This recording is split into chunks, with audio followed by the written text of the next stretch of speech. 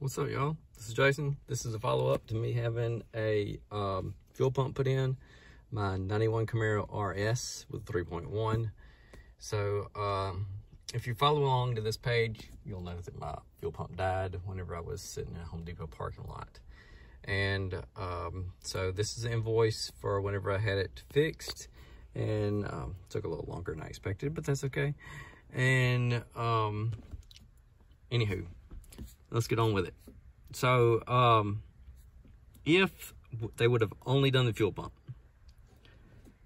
here we are. Here's the prices. Okay, so AC Delco fuel pump, which is on line 2, that's $109.82, and a fuel pump strainer, which that was $7.50.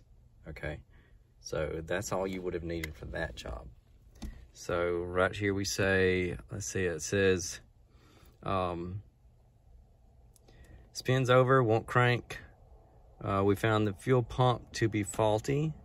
Removed and replaced the fuel pump and road tested. Okay. So the labor on that was $460. All right, so $460 plus $109.82 plus $750 plus tax. At the shop that I use, you're under $700 to have, I think it was coming out to like $611 if I remember correctly. I'm not sure what that, but you're definitely under $700, under $650 I think it was, to have a fuel pump done. Pay a shop that charges a reasonable rate. I think my shop that I use charges like $125 an hour. So instead of doing one yourself, if you want to pay somebody to do it, that's what you're expecting to pay. And that's with AC Delco stuff, okay? I don't know who that strainer came from, but there you can see the part number. All right, so let's get on with other stuff. So it says we found a leak at the rear pinion seal. We also found slack in both rear U-joints. Remove and replace both U-joints, remove and replace pinion seal, sealed up, cleaned up, refill gear oil, and refill the proper level, road test. So we got a list of parts here. We got some Moog, 2 Moog U-joints at $33.32. We got some cleaner, some sealer, some gear oil. Okay, we got this job here. All right, so we got 2 different prices. This appears to be labor.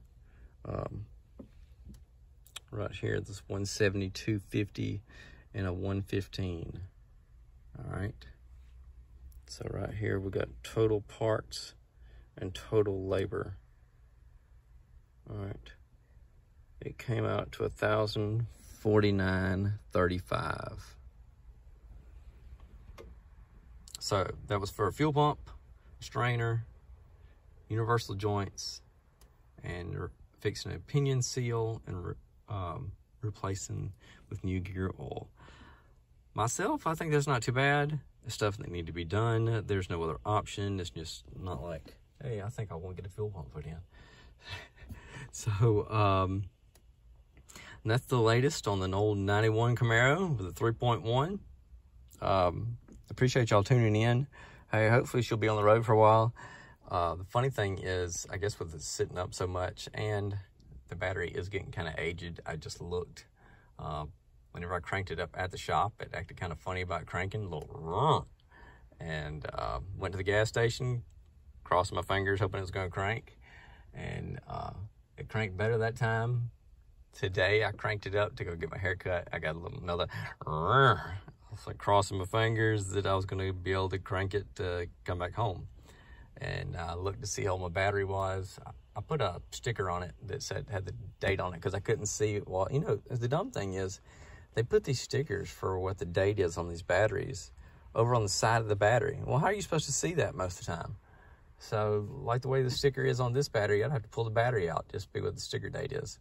So I'd put a sticker on top, and it appears that the battery, as of this November, will be 5 years old. So I think I've gotten all the good out of the thing I can get. It's gonna be time to put a battery in this car before I drive it anywhere else, because I don't want to get stranded. Hey y'all, thanks for watching. Thanks for checking out my videos as always.